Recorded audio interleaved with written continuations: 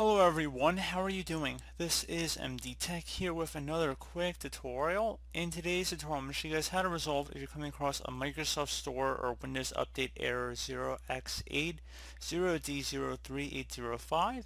So if you're trying to do a Windows update or something along those lines and it says that there was a problem installing some updates but we'll try again later, if you keep seeing this and want to search the web or contact support for information, this may help.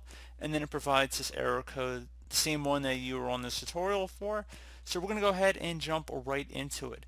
So first thing we're going to do is open up the start menu, type in troubleshoot. Best match should come back with troubleshoot settings. Go ahead and left click on that. Underneath get up and running, scroll down and select Windows Update, resolve problems that are preventing you from updating Windows, and then select run the troubleshooter.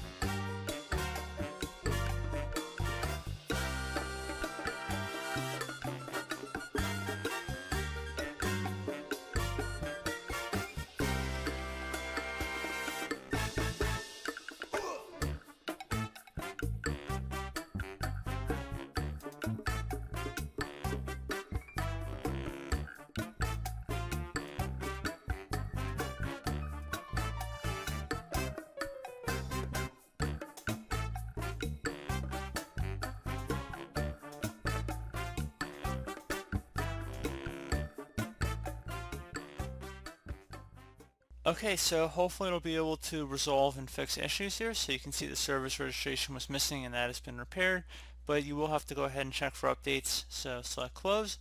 Next thing I would suggest doing would be go underneath find and fix other problems and scroll down underneath to locate the Windows Store apps. Troubleshoot problems that may prevent Windows Store apps from working properly. So go ahead and left click on that and then select run the troubleshooter.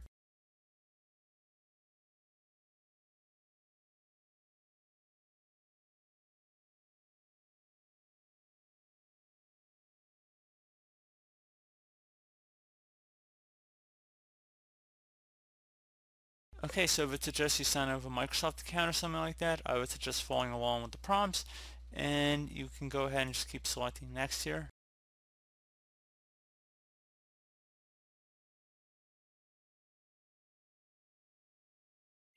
So again, if you sign in with a Microsoft account, this should resolve this first issue. Just in my case, that's what was detected was incorrect, and then it says you can also reset the apps is what I recommended for the second option here. So I'm going to actually close out of here and I'm going to open up the start menu. I'm going to type in WS reset. Best match should go back with a WS reset. Go ahead and right click on that and then select run as administrator. Give it a moment here and then once this is done running it will relaunch the Windows Store, so just be patient, give it a moment.